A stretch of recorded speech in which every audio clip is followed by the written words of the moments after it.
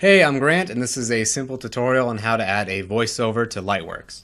So, Lightworks actually does have a built-in function you can actually hook up a mic to. For this tutorial, am not going to be recommending it just because there are simpler versions of that same function you can get elsewhere. I'm going to recommend Audacity. So unless you're doing something like a movie commentary voiceover where you might actually want to go back to specific sections and very easily continue the recording and record straight onto the edit, it's not as useful as I would think it would be. And if you do need it, you probably are advanced enough that you can use it. So I'm actually going to be recommending a program called Audacity. It's free. It's what I use to edit my audio. Very good, and it's pretty simple and straightforward. You can use anything that can record audio. This is not a tutorial on how to record audio, just how to actually insert it. So what we have here is just this very simple edit I made in the other tutorials. All it does is it's got some images and it scrolls my name left to right. Really simple, and I want to add a voiceover to it. So I go ahead and pop up Audacity right now, and I have my microphone set up, so I'm just going to hit record. 1, 2, 3, 1, 2, 3. This is a voiceover. Stop. Export that. Excuse me while I actually navigate my folders.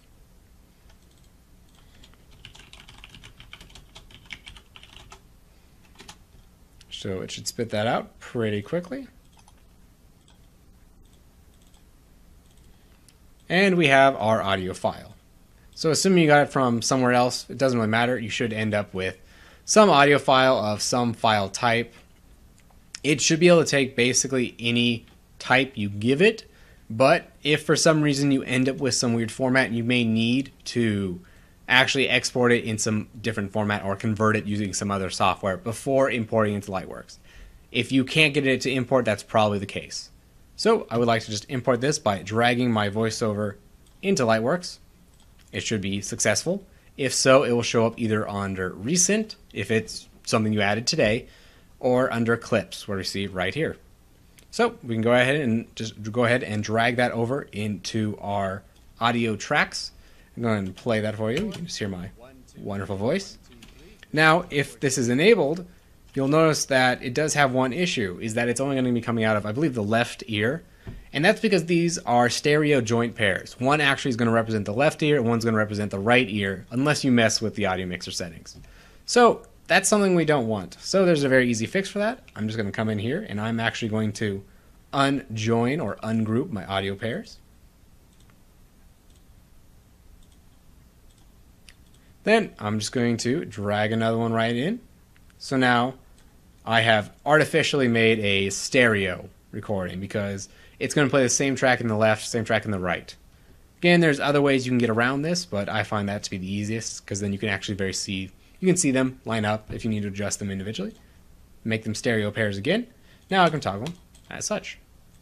So if we go ahead and play it, we can see our text scrolling. 1, 2, 3, 1, 2, 3. This is the voiceover. Very simple. You can edit this as you see fit. It's just like a video file. So say if I wanted to get rid of my 1, 2, 3, I can mark it, and I'm just going to pull it out. It's the same as editing it. I can drag it around.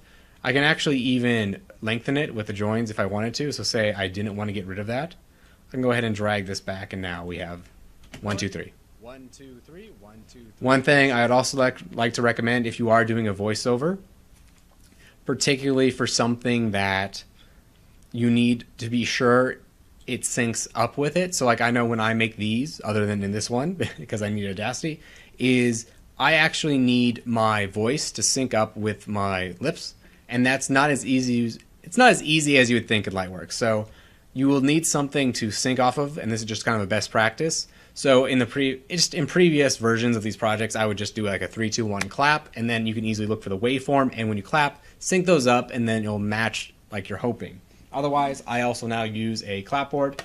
Basically, you just write what it is you're doing, you clap it, and it's very, again, easy to see the exact frame it needs to be synced on. So recommend stuff like that if you have, say, voiceovers for any kind of very simple footage that you need it to be matching. Like I personally record my audio separately from these images, so I need it to match, but they don't have that just innate relationship. Or if you just want to be doubly sure that if it gets out of sync and you need to sync it later on, you can do some kind of sync action like that.